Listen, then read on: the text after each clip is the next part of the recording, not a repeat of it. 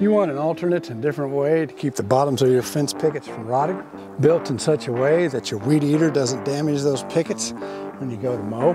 And you want something that's different than what your neighbors have. And no, this is not some modified version of a rot board that goes along the bottom. And you want this alternate way to be something a DIYer like you and I can build easily. Well, come along with me while I do just that. Okay, so for my forms, I'm using 3/4 inch plywood. And I got 2 sheets here, or 4x8, that are clamped together.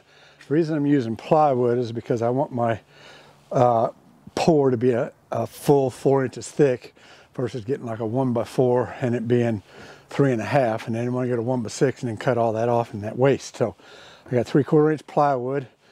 I don't have a track saw, but I got a skill saw here, and I got basically a straight edge, if you will, you can clip together. And I got it set so when my saw sits on here and the blade, it cuts it at 4 inches, and I'm cutting 2 pieces at a time. That way they're matched. So these 2 will be one form versus cutting 1 sheet and come back and cutting another sheet.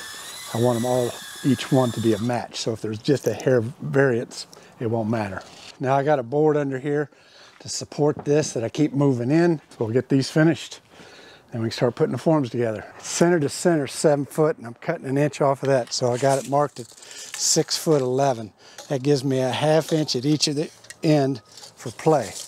And so instead of measuring all these out, I rigged me up a little stop system so I can just cut all of them and they'll all work.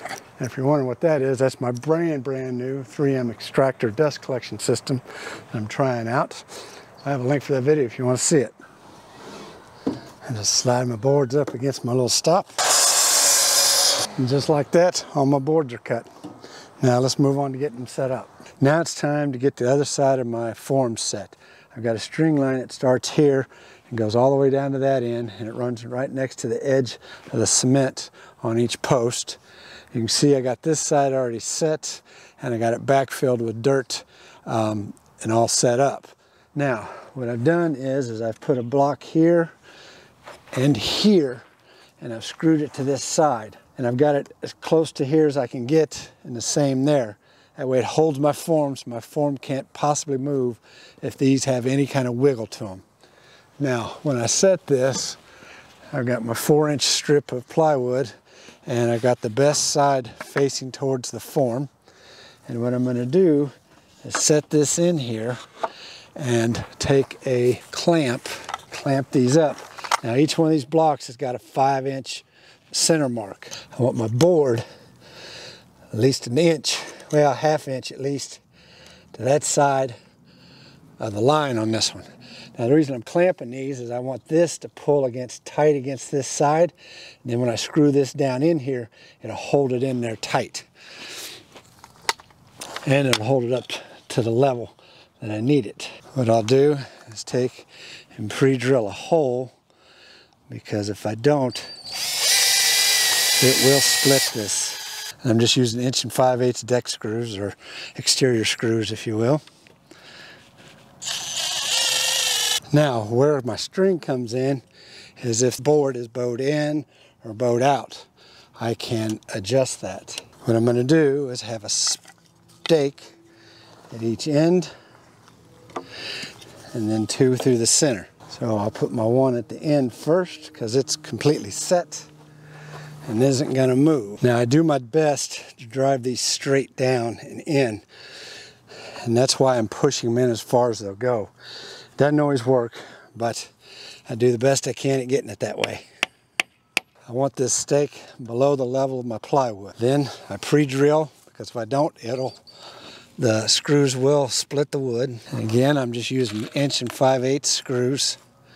They'll probably stick through a little bit, but that's okay.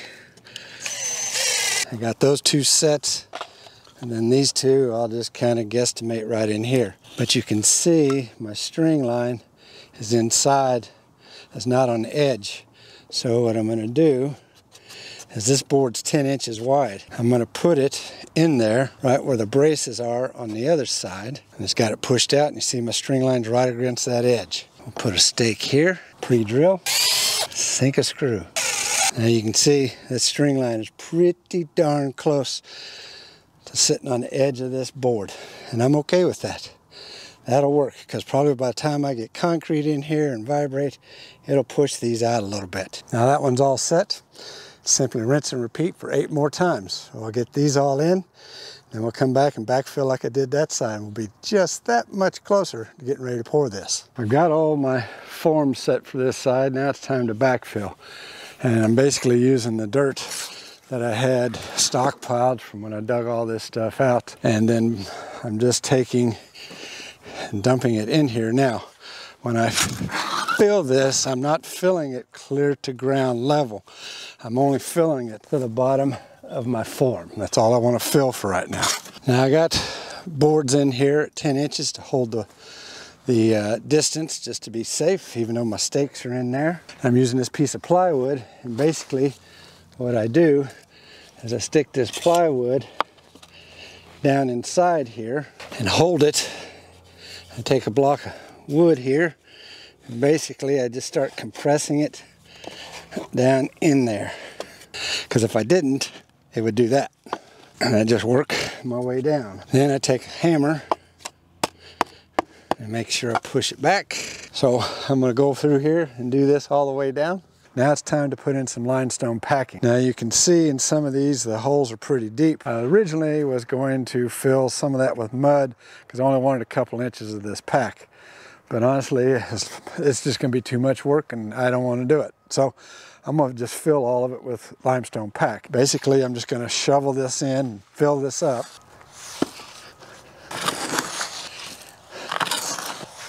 Now what I'll do is I've got a board cut here. It's 9.5 inches wide, so it fits inside there. And the depth is going to be 3 7/8. Take and screed it like this at an angle. It doesn't matter if that's more than my 4 inches because I'm going to pack it. Because once I get it packed, I'll stick this down in here and run it straight across. I'll get my 3 7/8. I'm going that extra 1/8 inch just to have the packing up on top of the, or above the form, so I don't have any worry about concrete bleeding under, even though I got mud packed on the back side. So I've got an 8 and a 10-inch plate packer. So I'm going to kind of get it packed with the 8 like this. Now that I got it kind of packed in with my 8 inch, let's put the 10 inch in there. And this one packs it even tighter and harder. Take my board. That's way too low, so I'll have to fill some more. As you can see, I got the gravel packed in all of them and filled, and I went through and took a brush and cleaned the insides of the forms and the face of the concrete to get any dust and dirt off of that. Now, I've got just 2 things left before I can pour, and they're actually kind of critical, really. So stick with me, and we'll show you what those are. Now, in case you didn't know, everything has an expansion and contraction to it, whether it be wood, metal, concrete, plastic, you name it. It all has some sort of expansion and contraction to it, depending on the temperature of the material or the outside that the material's in. And concrete's no different. And so my worry is if I just pour this like this against these slabs already here, that over time with that expansion and contraction motion, that either A, it's going to cause chipping or cracking of either one of these, or B, my border part's going to start to shift and move because of it. And I don't want that. I've got this nice and packed real tight. I want it to stay in place. So how are we going to address that? Well, we're going to address it with this material right here. And what is this material? Come on, I'll show you. Well, what this material is basically concrete expansion board. And I don't really know what it's made of. It looks like it's some sort of fibrous material that's kind of tar impregnated. But what it does is it allows for give, or just what I'm doing it for, expansion and contraction. Now, I got this at my local Home Depot. It comes 4 inches wide by 5 foot long, and it's supposed to be about a 1/2 inch thick. And this stuff is fairly easy to cut. Basically, I'm just going to measure 10 inches, make a mark with my utility knife here,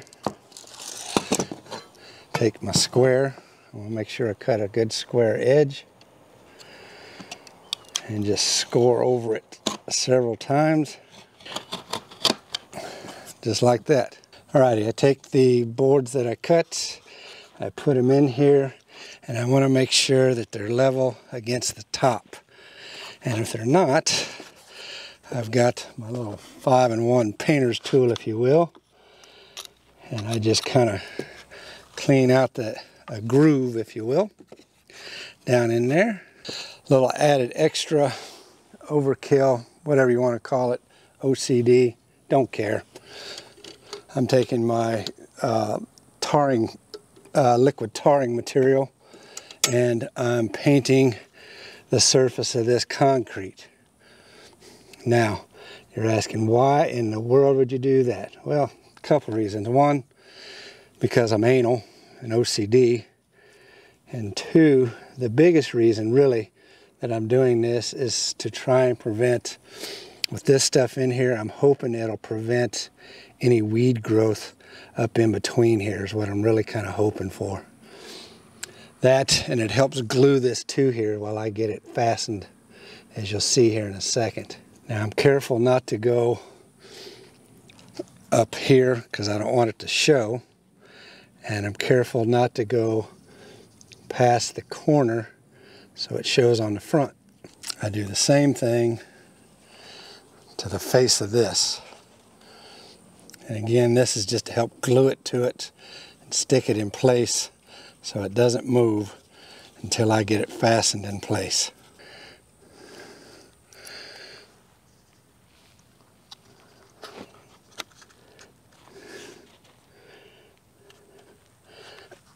I'm taking a 5/32 bit and I'm drilling through the plywood and into the expansion joint. Then I'm just taking some 4D 1.5" finish nails and sliding it in the hole. I'm leaving the head stick out so I can pull it out later, just like that.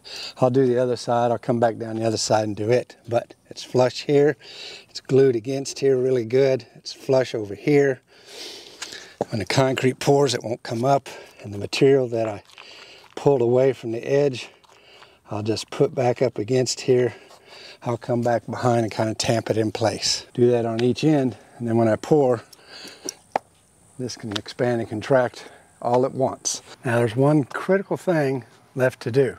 Now some of you would be tempted to just pour your concrete and be done. And personally, I think that's going to be a huge mistake. And the reason is it's brittle.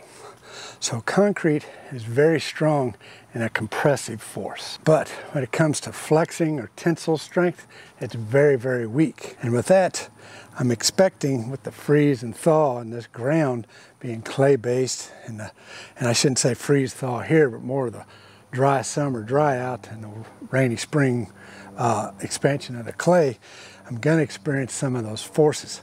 I'm not concerned about compression because concrete's got good compressive force and it's also got good shear force.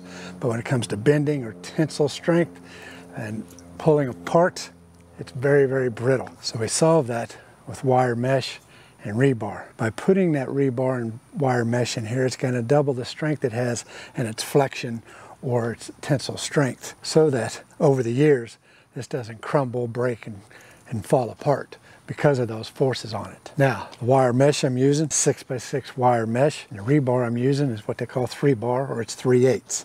So come along, I'll show you how I'm going to do all this. So I got my wire mesh here, it's 6x6, it's 3.5 feet wide by 7 foot long.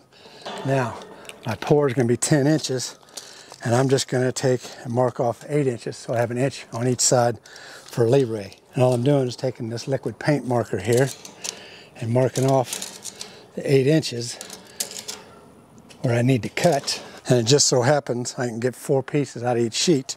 Then I just take my bolt cutters and cut on the white line. And just like that, I got my first one cut. Now I have to cut this to length, but next we'll get the rebar. Okay, I got all my rebar cut to size. Now how I'm gonna put these together is, it's gonna get 2 pieces of rebar to each one and 2 pieces of mesh. And you can see how the mesh, I cut it on this edge and I cut it on that edge. I'm gonna offset them like this when I do it. I'm gonna use 6-inch wire ties, only because they didn't have 4-inch, and a twister. Put this rebar in here, put this over the top. And when I'm done, I want to make sure I get these ties pushed down so they're not sticking up, otherwise they'll stick up out of the concrete. Take and sandwich the rebar in between here. What I'm gonna do is tie little legs on these because I don't have any way to suspend these in the form. I don't have any chairs, or they call them chairs, the little plastic chairs to put on it or anything. So instead I cut rebar at 3 inches and I'll put 3 on each side. Alrighty, the time's finally come. Got some concrete bags stacked up here. We're getting ready to pour. I got these cages all in and I designed them so I'd have about 1 inch on the sides, and I got it to where I got about 1/2 inch on the ends. I probably should have cut them a little shorter where I had 1 inch all the way around, but it kind of worked out that way for some of them to be even on the squares, so that's how I did it. So they're all in there, the legs are on there, they're sitting there tight. We're ready to pour, and for this I got a smaller mixer than what I used for the post. 1, so I could get it back here close to it, and 2, I didn't need that. So I rented this from Lowe's. It's a medium size mixer. It can hold up to 4 bags. These take roughly, I'm hoping, about 3 bags. And I've already got 1 bag in there because it was tearing, so I just put it in there. But typically you're supposed to put water in first and then add your cement. My original plan with this was to mix it in here and then just take it over, wheel it, and dump it in, but it's not gonna work. I got a 5-gallon bucket, and basically it's 15 inches on the inside, so every 3 inches is a gallon. So I got every 3 inches marked as 1, 2, 3, 4. So I know how many gallons to put in, and so I can be consistent. I'm gonna make this mix a little on the wet side so that it'll flow and fill in there really well and give me a little more working time. I'm gonna start with about 1.5 gallons of water and see how that does. You can always add more water, but when you add too much, it's a real pain in the butt. The max this will hold is 4.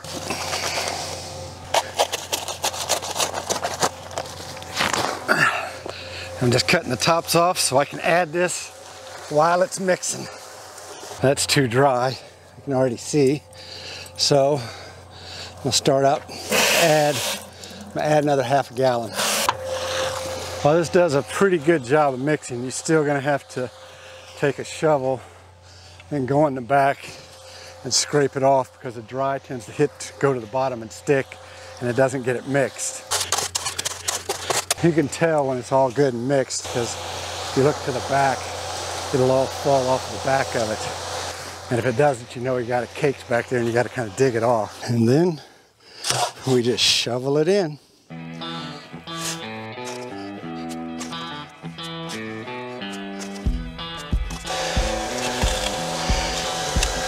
Now I'm just going to take my magnesium float and kind of smush it down into the edges and the sides. Now I'm just going to take my Makita Sawzall with no blade in it, and this will be my vibrator.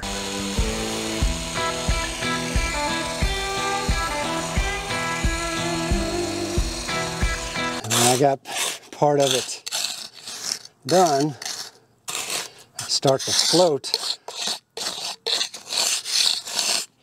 And the excess I just move down the path here.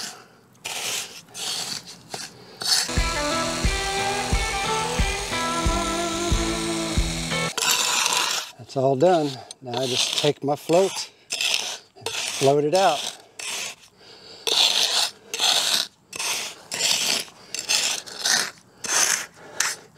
Again, if I have too much, I just throw it out. If I got too little, I can go get some more. I always try to keep my edges clean so that my float is right down on the edge. Now what I'm doing is I got it flat by doing this really good against the forms. Now what I'm doing is just lightly floating over it and actually making a little bit higher than what it needs to be, because it's kind of wet. As wet as this is, it'll shrink down as the water evaporates and it'll be too low. Just like that. As you can see, I didn't have much left, so just a hair under 3 bags. Now I always make sure I clean my instruments or tools, if you will, between, so that concrete doesn't dry on them and get built up. And they stay clean. Now it's just rinse and repeat for the last 2. Well, they've all been floated. This is the last one, and I'm putting a steel trowel finish on. And what does that mean? Well, the other float is just a magnesium float, and basically just gives you kind of a rough finish. When you use a steel trowel, it'll give you a glass smooth finish. Now, how do you know when to start this? Because you don't want to do it right after you do your float, unless your concrete mix is very, very, very dry. So what you need to do is let it sit. And this has been sitting a good couple hours. You just come over and touch it, barely get anything on your fingers. That's one way to tell. See those little skip marks? That's because the edges of the form have gravel and sand on them. Now this is still wet enough. I'm scraping it off and just throwing it back into my mix here. That's why when I floated, I wanted it to be just a little high, so when the water evaporated, it would sink down a little bit or settle down. And 2, I wanted it so there's just a fraction over my form for when I steel trowel, so it makes it easier. But you're gonna keep a low angle, and what you're gonna do to start, you're gonna have kind of a steep angle at first to start, and that's mainly just to bring up, what you're looking for is to bring up that Portland cement, or the cream they call it, to get your finish. And then when you've got that accomplished, you're going to keep a low angle. And I'm putting a fair amount of pressure on here when I do it to get started. But you can see how this looks dry, and now all of a sudden I got this wet look to it. And as I get to where I want, I'll do a lighter touch for my final go at it. This little edge here and here where I got nothing, it's not a problem. You just work the float back and forth to get the mix to fill that hole or void. And then when you do, you just go over it, finalize it. Now what I'll do is I'll finish getting this steel trowel like this. I'll let it set probably 20, 30 minutes or so, and I'll come back and do one final one, and it'll get glass smooth, and these little bubbles that are popping out, it'll get rid of those. This is what I wanted to do when I poured the posts, but it got ahead of me, or got away from me, and they dried too much, or set up too much, and cured too much for me to do this, because when I tried to do it, there was just nothing there, and it just wouldn't do it. For my final pass, it's light, shallow angle, all one motion. Now what I'm going to attempt to do is pull the sides of the forms off. It's been 3 hours since I poured this one. It ought to be set up enough to hold its shape. And if it is, what I'm wanting to do is try and float the edge with my magnesium float and get it floated real smooth. Then I'll come back over it with the steel trowel. We're going to do this side first, because if it screws up, it's on my neighbor's side. I won't see it. I'm going to pull it off this way, because if I go up, it's liable to crack the edge, and I don't want that.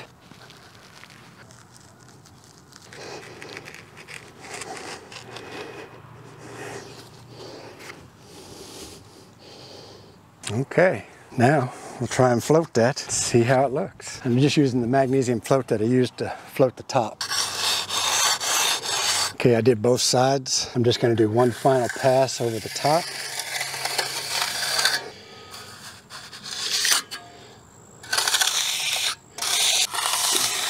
I don't think I'm going to do it on those two, because you saw how that busted out here. It's a fine line between setup to where it's holding and not too set up to where you can work it. And honestly, with this sackcrete, I think you just don't have as good a workability as if you got concrete from, say, out of a concrete truck. When this sets up, it's going to be a glass finish. It's the next morning. They still look wet, like they're not cured, but They are hard, and yes, you're correct, they are not cured. In case you didn't know, it takes 28 days for concrete to fully cure. So if you ever see anybody out pouring a big slab, or like for a foundation, and then you see them not do anything for quite a while, well, it's because they're waiting for it to fully cure. So I'm happy with the finish. The steel trowel finish came out really well on these last 3. And I say these last 3 because you'll see here in a minute, the other 6 I poured last week. I didn't get the camera turned on. I got under a time crunch trying to hurry and get things. I just never got the camera on. But as you saw, I took the forms off of this particular one here and floated it. But I didn't do it on the last 2, and the reason is because it was busting up my edges. And I'll show you on the first ones I did some areas where it did it really bad, and I'll give you kind of my thought as to why the difference here. Now, you might be thinking, well, if you took your edger along there, you wouldn't have had that issue. And you're right, but I didn't, because I wanted a sharp edge for when I steel troweled.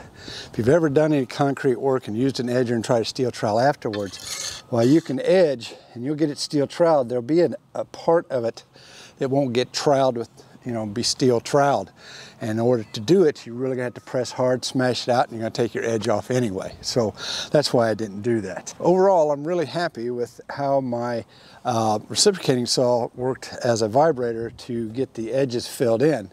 I mean, I'm probably gonna have to go, I know I'm gonna have to go back and fix some, and I'll talk about that here in a second, but I mean, for the most part, it did a really good job. Now, I didn't get a smooth finish on the edges on this pour like I did the posts, and the reason is for these, I used dimensional rubber that's already kind of smooth, whereas I use plywood here.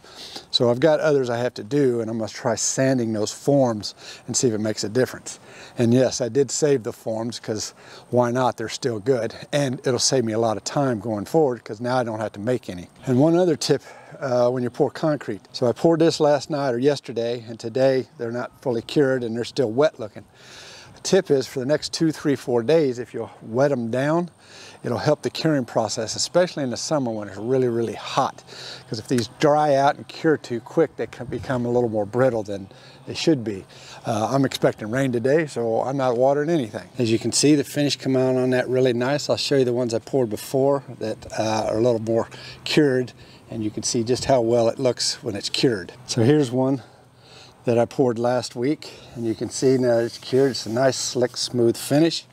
When you compare it to what the post looks like when I just used a magnesium float. Now I did a steel trowel because it kind of seals the surface, and that's why I wanted these posts steel troweled, so it kind of, one, it'd be a nice smooth surface like this, so stuff doesn't hang up on it, dirt, water, whatever, and 2, it seals the surface up. Now you can see as I scan along this one here, yes, I've got some little voids or pits, if you will, or air bubbles, but for the most part it did a really, really good job. I mean, if you've done any concrete work and that, you'd have to agree that's a pretty good job as far as getting the bubbles out. Now let's go down and look at the first ones I poured and point out some issues there. These first 3, I did the same thing as I did to that one down there, and that is I pulled the edge of the forms off and tried to float the edges and fix it that way. But as I'm showing you here, I had some really bad breakouts and tear outs in the corners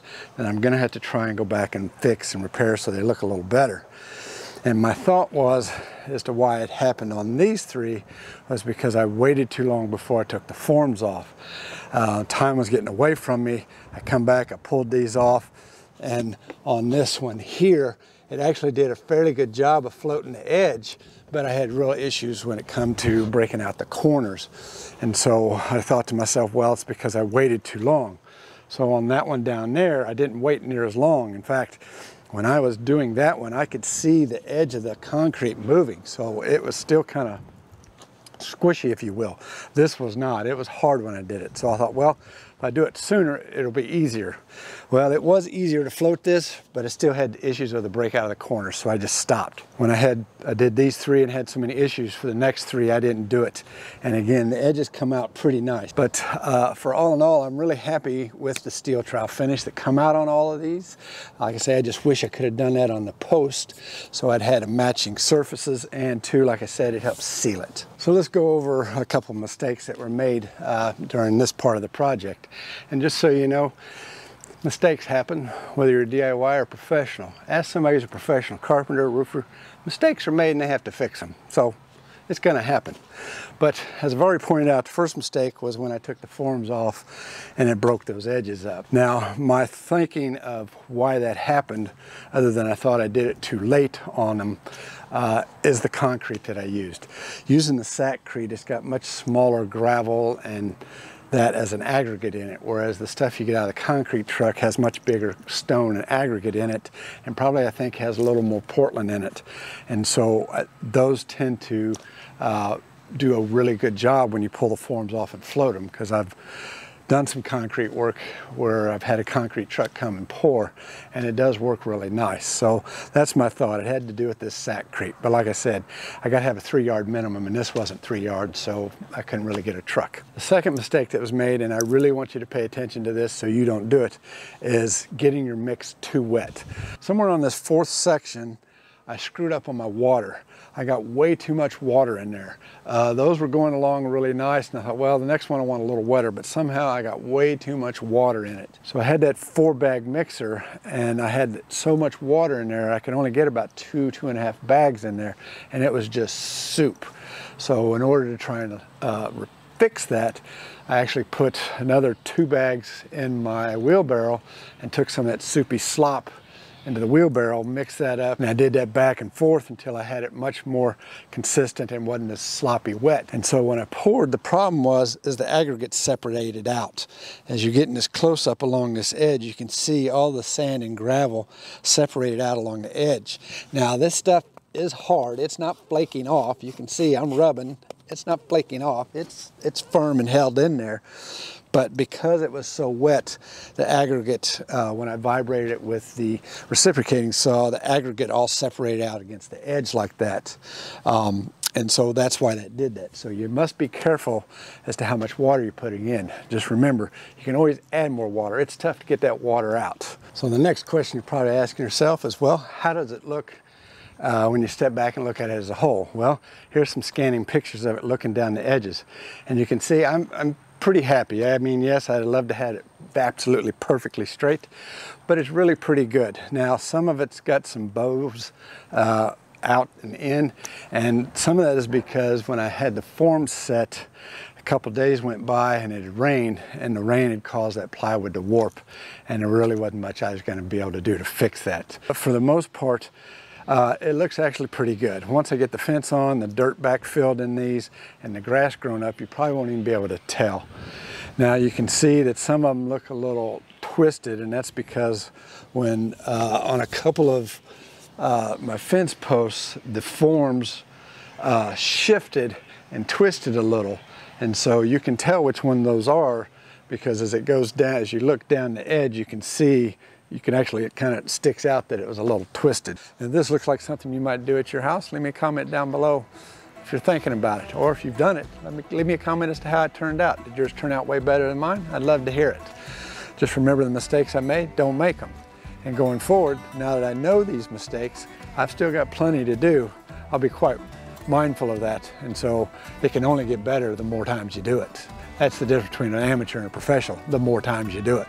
And if you're wondering how the rest of this fence is going to turn out when it's all said and done, hit the subscribe button down below and the bell notification, so when that video comes out, you'll be notified and you can see it. And if you've been wondering where to get some of this DIY merchandise that you see me wear in this video, I have a link down below where you can go and check out these designs. I've got other designs, and I've just added a couple new ones, in fact.